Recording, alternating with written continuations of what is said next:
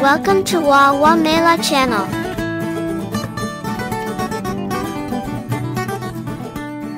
The Second Voyage of Sindbad the Sailor.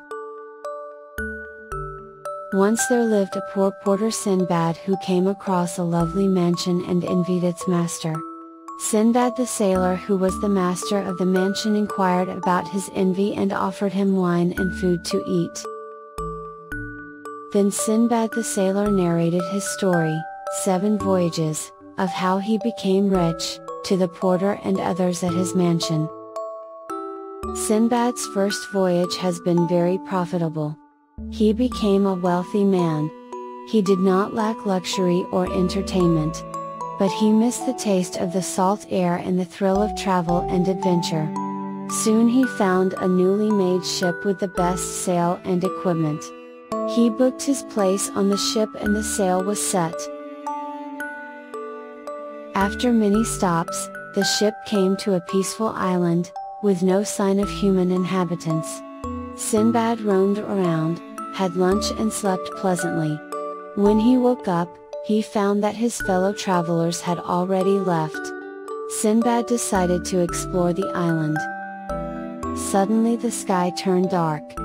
He thought it was a large storm cloud, but then realized that the cloud was a giant bird. He ran towards the trees and hid behind them. Then Sindbad recalled travelers' tales of a bird, monstrous in size, called a roc. He was so desperate to escape the deserted island that he was willing to try even the maddest of ideas. He crawled out of his hiding place and crept towards the brooding bird. Sindbad climbed up onto its giant claw and tied himself to its leg using the cloth from his turban. The bird started to fly up in the sky and landed in a deep ravine. Sindbad untied himself from the bird's foot and dived behind a rock. He looked around and found that it was the home of enormous serpents, each the size of a palm tree. He saw that the entire place was filled with huge diamonds.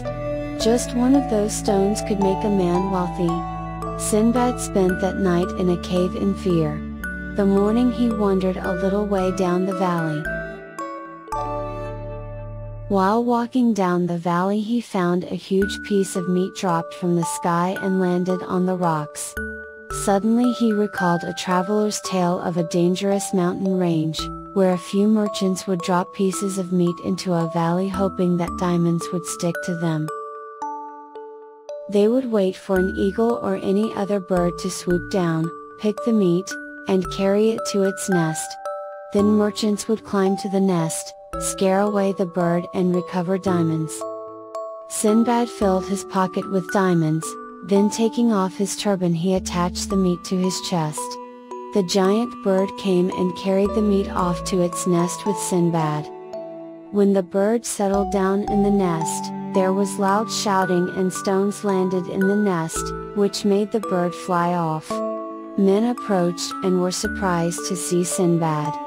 Sindbad shared the diamond with a man who helped. All of them safely reached the ship and sailed for Baghdad, and they sold the diamonds for a great fortune. Now Sindbad became twice as wealthy as before.